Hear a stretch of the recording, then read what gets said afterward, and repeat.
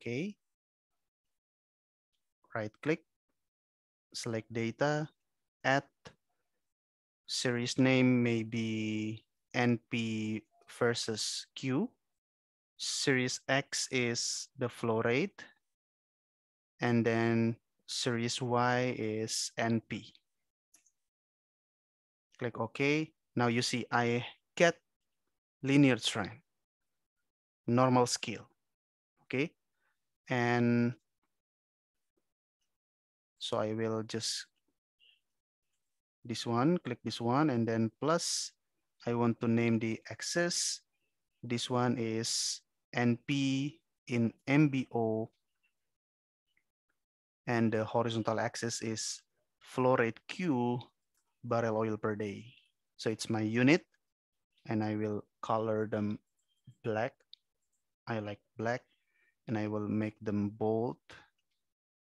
This one, bigger size, 12, bold, 12.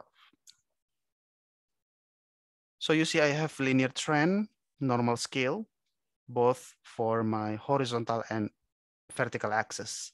So you see we have exponential decline here. Okay, exponential decline. And yeah, you can also check, for example, we make another plot. I will set aside this one first. Okay, and let's make another plot.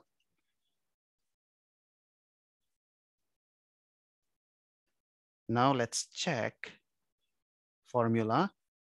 This one, flow rate on horizontal axis, but in logarithmic scale, versus this one, time, but in normal scale. Actually, using this formula, it should be in logarithmic natural, but actually logarithmic natural or logarithmic in terms of scale on the plot, it's the same approach. So let's just right click, select data, add. Now it's Q versus time. Okay. Series X is the time. This one. And the Y axis is flow rate. It's like this. Now you see this is the original trend if I use normal scales. I will name the axis. It's Q, BOPD. Okay, and then it's now time, but now it's in month. All right. I prefer black. I will make them bolder, bold and bigger. Yeah, we will have the same video, but with harmonic and hyperbolic cases. Okay, so this is our original plot. I will just copy this one.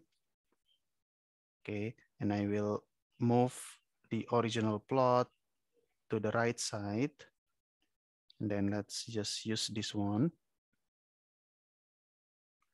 But let's change the horizontal, or I mean the vertical axis. Right click, format axis. Now this one, logarithmic scale.